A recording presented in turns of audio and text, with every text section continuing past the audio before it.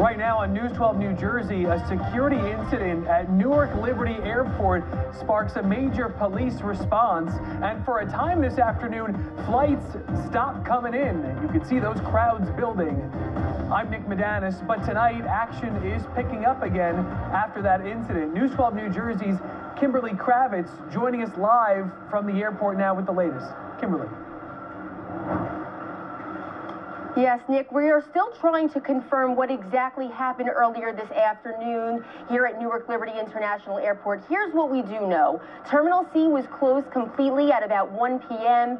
and levels 1 and 2 that are now picking up and back open were closed after reports of a suspicious package. Now, you can see that this resulted in many long lines and over 60 flight delays. And most of the folks that are here at the airport now are wondering what caused this and why it happened on the 21st anniversary of 9/11.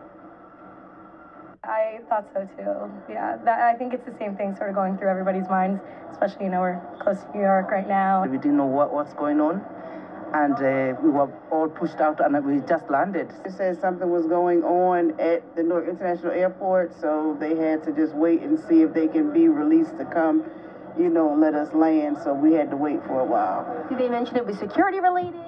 They did, but they really didn't tell us what really happened, so we just waited patiently until we got here. Now, of all days, of course, there is an increasing concern, and they did bump up security dramatically here because of 9/11. But at about 1:45, officials gave the all clear at the airport and returned to business as usual.